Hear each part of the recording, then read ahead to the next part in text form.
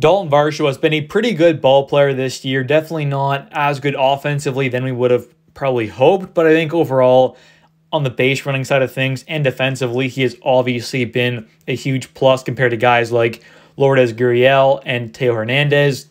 He's definitely been an upgrade on the defensive and base running side of things over those guys, but offensively has been a pretty major drop-off, right? So that is the kind of give and take, obviously, we did. And we did want to upgrade on the base running and defensive side of things, especially in the outfield. We know that for a fact. That's what, obviously, Ross Atkins talked about a lot. So that was good that we obviously worked on that stuff, getting Kiermaier and Varsho, which is great, obviously, and then moving George Springer to the corner outfield permanently, pretty much. So that is good, and obviously the outfield defensively is absolutely amazing. The base running has gotten better, but the issue is the offense has definitely taken a bit of a step back.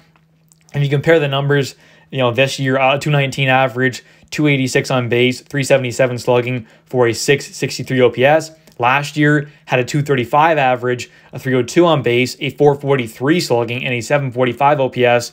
And in only 3 less games so far this year, has 10 less homers. This year has 17 homers compared to last year where he had 27. And on MLB Savant, his base run value is in the 95th percentile, and his fielding run value, so defensive side of things, is in the 96th percentile. So in both those categories, he is obviously elite. He has come as advertised. We expected him to be an elite base runner and fielder, and that is exactly what he's been. Outs above average wise, he's done pretty good this year. Overall, between all fielding positions, he's in the 24th spot, kind of tied with a decent amount of guys here. Really tied for the 19th spot with 10 outs above average with guys like Willy Adames, Harrison Bader, Francisco Lindor, Jose Siri, Fernando Tatis Jr. So among some very good players, and obviously Kevin Kiermaier's in 12th place with 12 outs above average. So right up there, tied with guys for 11th place with guys like Wander Franco, Marcus Semien, Bollywood Jr. So among some very good competition for both these guys. They are elite ball players, both top 25 fielders in all of baseball, which is obviously fantastic, and that is why we have such a good defensive outfield. So, those are obviously very good things to look at, but, overall, he has been pretty solid this year. F-WAR-wise, hasn't been as high as you probably would have liked. He has a 1.7 F-WAR, which ranks him number 19 among all left fielders, which obviously isn't great, being 19th place in F-WAR-wise among all left fielders, which isn't the best, but it's still not terrible when you consider how good defensively he is.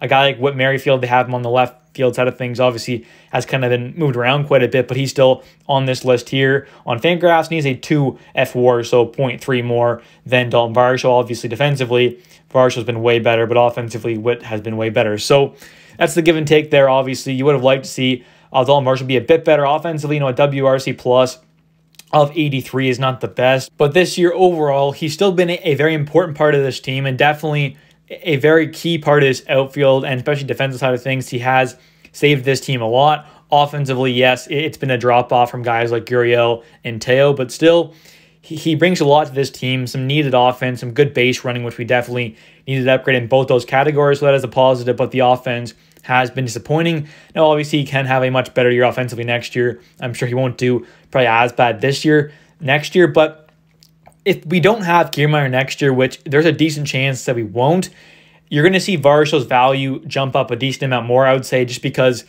obviously every position fielding-wise is important to have good defenders, but especially center field, having a guy like Varsho there, who's obviously, we can only hope will be as good as Kiermaier is, but I think he definitely can be that kind of a level of guy, especially what Kiermaier's done this year. But I think the overall value of Varsho will definitely jump up because having an elite center fielder is definitely more valuable than having an elite defensive, left fielder, for example, right? So the value, I think, on Varsho is going to go up a bit more next year when he's more than likely playing, full-time in center field. This year, he's still extremely valuable, but once he's in center field, you're going to see him, do a lot more for this team, I think, value-wise, and definitely just be even more of a contributor defensively than he was this year.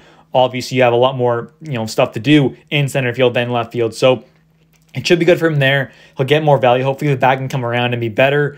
But overall, I think he's going to be a very important part of this team moving forward.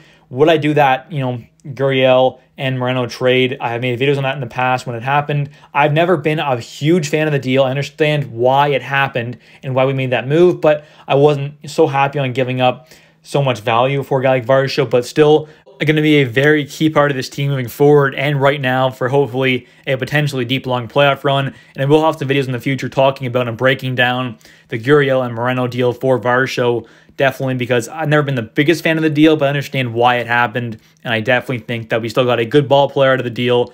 That's for sure. But anyways, guys, thanks for watching. Hope you guys have enjoyed. If you have, please smash the like button and definitely comment down below your guys' thoughts on Daulton Varsho this year. Are you happy with his offense? Personally, I'm happy with the offense, but defensive side of things and base running, he has been absolutely elite. Thanks for watching and see ya.